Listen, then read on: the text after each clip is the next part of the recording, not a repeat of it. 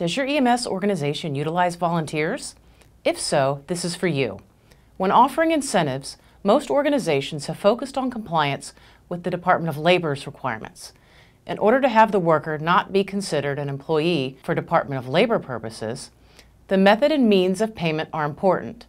Plus, the payments need to be nominal in order to have the person not be considered an employee for Department of Labor purposes. As a general rule of thumb, the Department of Labor has sanctioned volunteer incentives for public and nonprofit or tax-exempt organizations as long as the volunteer is paid less than 20% of what an employee would make performing the same job.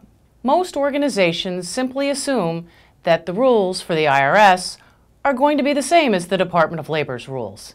They are not.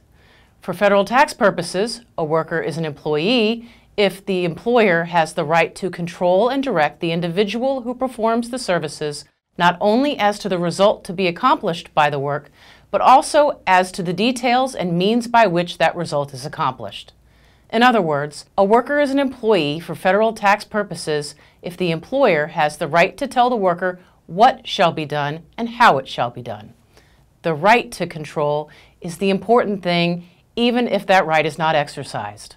The big problem with volunteer incentives right now is avoiding having the volunteer be considered an employee for federal tax purposes once the person receives any cash or even non-cash incentives such as gift cards or company gear, as once the person receives anything of value for performing services for an EMS organization, the organization runs the risk of having that person be considered an employee for federal tax purposes if it would have the right to direct and control the person as to the manner and means of the person's job performance. In EMS organizations, the organization by its very nature must control the manner and the means of its services. EMS organizations control ambulance staffing and the provision of care to patients. Thus, all EMS organizations exert some degree of control as to the manner and means of the services of their volunteers.